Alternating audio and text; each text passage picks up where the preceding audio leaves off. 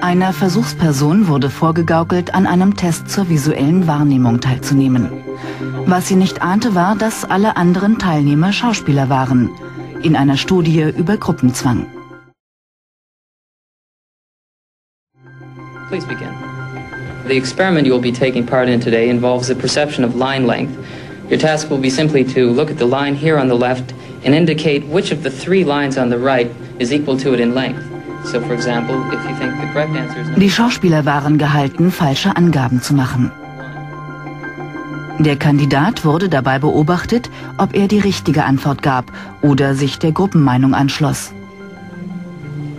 Im ersten Test lautete die korrekte Antwort 2. One.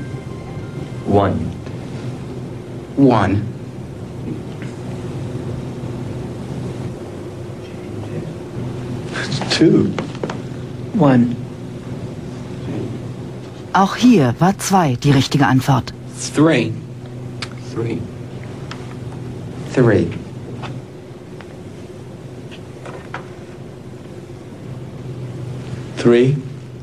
3. Das Experiment wurde oft wiederholt, doch das Resultat war stets gleich.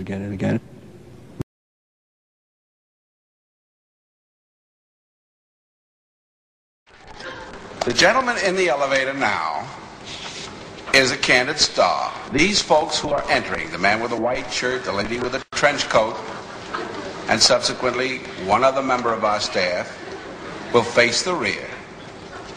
And you'll see how this man in the trench coat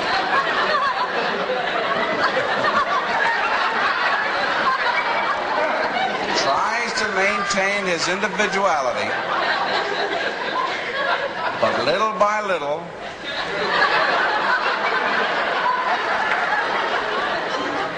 he looks at his watch, but he's really making an excuse for turning just a little bit more to the wall.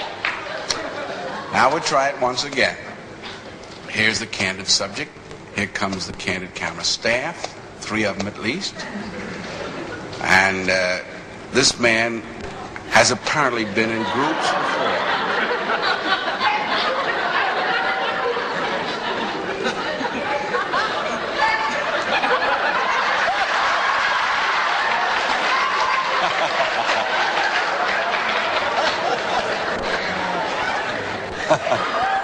Here's a fella with his hat on in the elevator.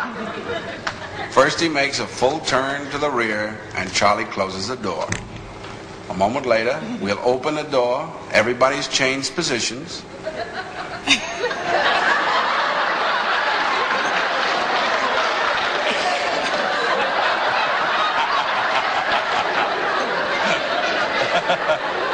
Now we'll see if we can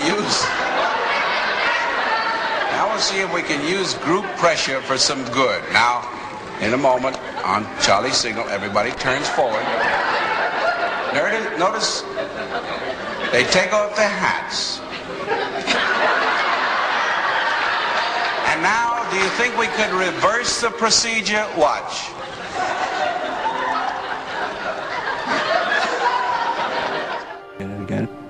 Wir passen uns der Gruppe an. Wir sind soziale Wesen. Uns ist wichtig, was die Leute um uns herum denken.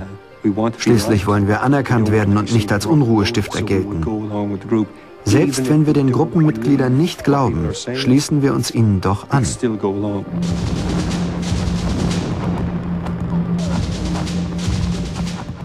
Die Geschichte tut gar nichts. Sie kämpft keine Kämpfe und sie gewinnt keine Schlachten. Es ist der Mensch, der alles tut. Dieser Mensch aber wird beeinflusst von seiner Umgebung, und zwar nicht nur im Sinne der französischen Aufklärungsphilosophie der Umgebung oberflächlich gesehen, sondern der Struktur der Gesellschaft, in der er lebt, die eine Tendenz hat, nämlich seine psychischen Energien so zu gestalten, dass der Mensch das gerne tut, was er tun muss, damit diese Gesellschaft in ihrer speziellen Form existieren kann.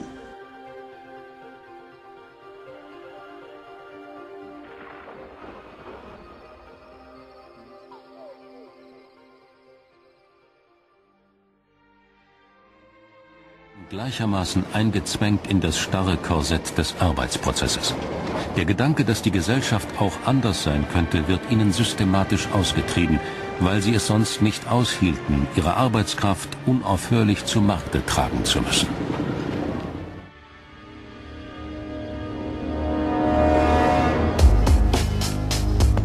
Die Matrix ist ein System, Neo. Dieses System ist unser Feind. Was aber siehst du, wenn du dich innerhalb des Systems bewegst? Geschäftsleute, Lehrer, Anwälte, Tischler.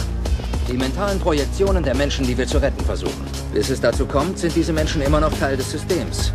Und das macht sie zu unseren Feinden. Du musst wissen, dass die meisten von ihnen noch nicht so weit sind, abgekoppelt zu werden. Viele dieser Menschen sind so angepasst und vom System abhängig, dass sie alles dafür tun, um es zu schützen. Hörst du mir zu, Neo?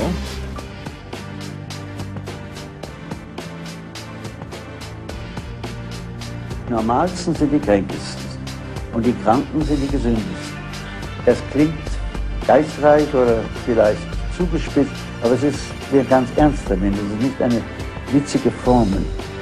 Der Mensch, der krank ist, der zeigt, dass bei ihm gewisse menschliche Dinge noch nicht so unterdrückt sind, dass sie in Konflikt kommen mit den Mustern der Kultur und dass sie dadurch, durch diese Friktion, Symptome erzeugen. Das Symptom ist ja wie der Schmerz nur ein Anzeigen, dass etwas nicht stimmt.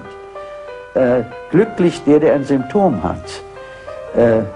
Wie glücklich der einen Schmerz hat, wenn ihm etwas fehlt. Wir wissen ja, wenn der Mensch keine Schmerzen empfinden würde, wäre er in einer sehr gefährlichen Lage.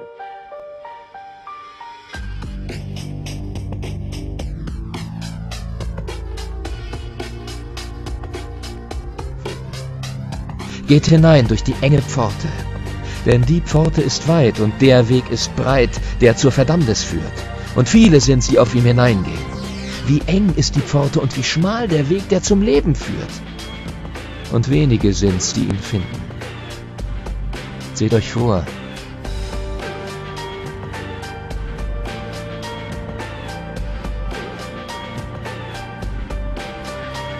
Und es macht, dass sie allesamt, die Kleinen und Großen, die Reichen und Armen, die Freien und Knechte, sich ein Mahlzeichen geben an ihre rechte Hand oder an ihre Stirn, dass niemand kaufen oder verkaufen kann.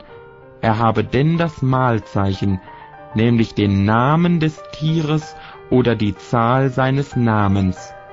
Hier ist Weisheit. Wer Verstand hat, der überlege die Zahl des Tieres. Denn es ist eines Menschen Zahl, und seine Zahl ist 666.